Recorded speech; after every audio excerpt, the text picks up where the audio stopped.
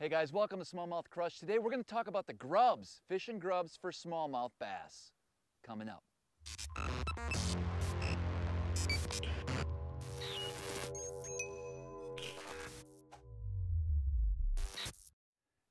So in my opinion, grubs have fell at the wayside, so to speak. We know they work, they're very effective, but I don't think a lot of people are really throwing them on a regular basis. And so I'm going to walk you through step by step the type of grubs that I use and how I fish them and how it can help put more bass in your boat. So this is my grub box, and inside I have a variety of different grubs. Most of the time, I also have a finesse grub box I did not bring with me. But I use a 3 or 4 inch grub, and the grubs I use a lot are called hypertail grubs. They're made by Get Bit Baits, and they have a little thumper on the back. I believe it gives a little bit more added vibration to the grub itself. And they also have a couple different longer type of grubs, like these persuaders I use quite a bit, and I'll use those on a 1/16 or 1/8 ounce jig head, chartreuse, IU color, a clear color for real super clear water.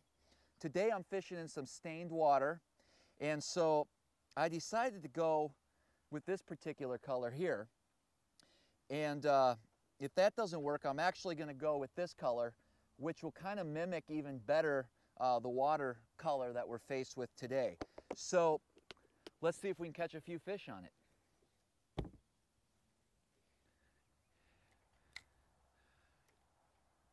Normally when I throw a grub, I'll start out with an 1/8 ounce head.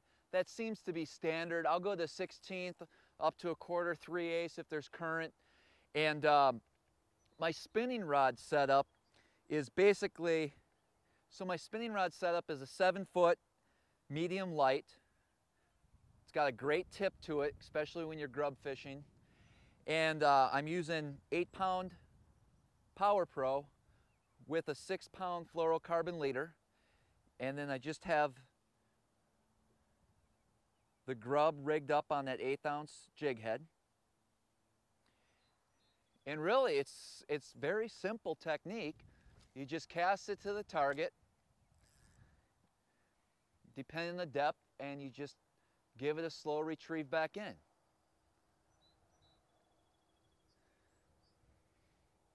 Now sometimes I've jigged a grub off the bottom, hopped it, so there's different ways to retrieve the grub. But today I'm just going to start out with slowly swimming the grub.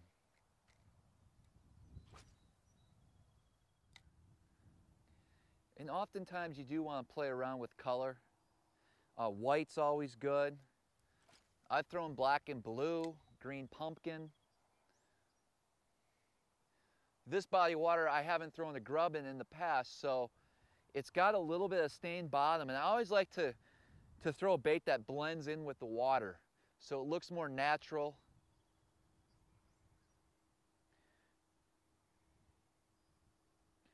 But I'm just going to keep casting this grub around. Oh, that grub.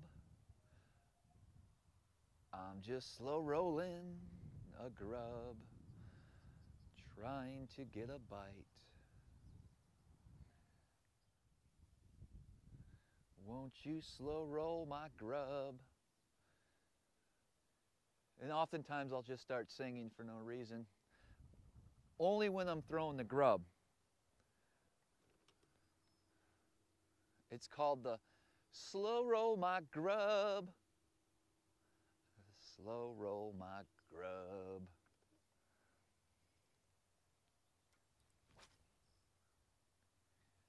Bam! That's going to be the cast.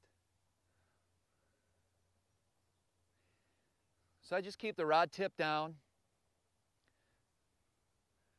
slowly reeling that grub back.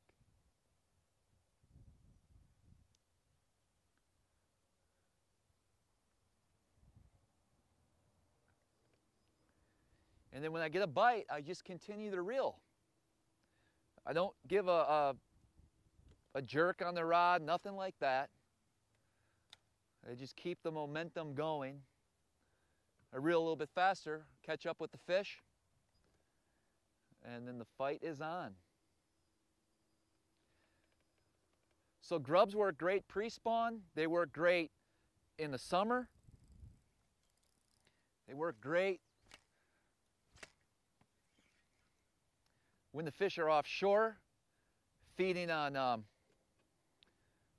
shad, perch. You can swim it at the depth you believe the fish are at. So I like to use a grub as a trailer a lot as well. So I'll put a grub on the back of a chatterbait. I use it quite often on the back of a swim jig.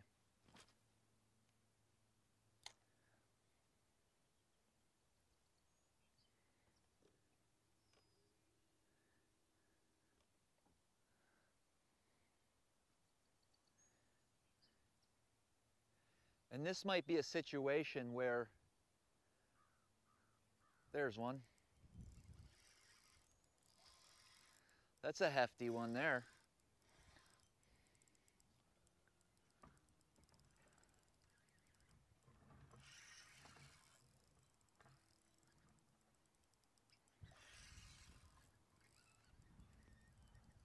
Where are you going? I'm over here, dude. I'm over here. I don't know where you're trying to get to. Oh, you won't let me catch you. There we go. Nice little smallmouth on the grub. Not too bad. We take them.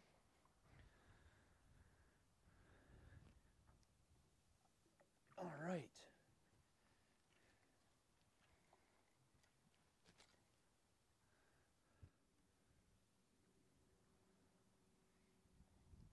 My first bass I ever caught was on a grub, a Mr. Twister. I also caught my first northern on a white Mr. Twister.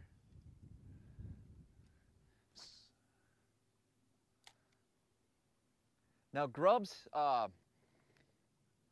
and back in the day, you used to buy that Mr. Twister in a package. You know, it'd have like 3 or 4 grubs, a lead head, and then that spinner, that arm with a little Colorado blade. And you rig that through the jig head hole and basically tie that up.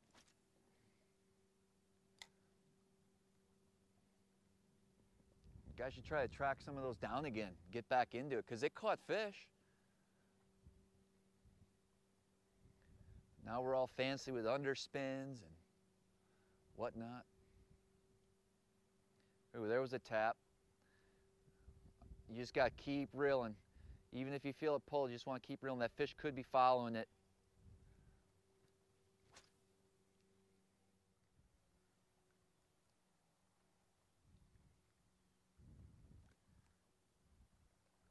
There he is.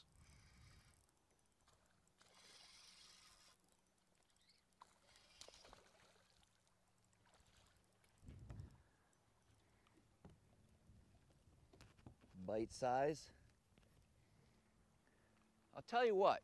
Now, I was expecting a few more bites between this point and that other point. So I'm going to just change colors. Sometimes that can really make a difference. And I was curious about this here color. Kind of like a gold. It's got some crazy different fleck in there, like a rainbow. Well guys, unfortunately, I lost the footage and the sound to the rest of the grub video. I ended up catching 3 or 4 with a couple real good ones I was hoping to show, but I cannot find them here when I was editing. Same thing with this rattle trap video I did just afterwards. I could not get any sound. I don't know, I got issues. I hope you guys enjoyed the video. Hey, don't forget to subscribe to my channel. Until next time, we'll see you guys on the water.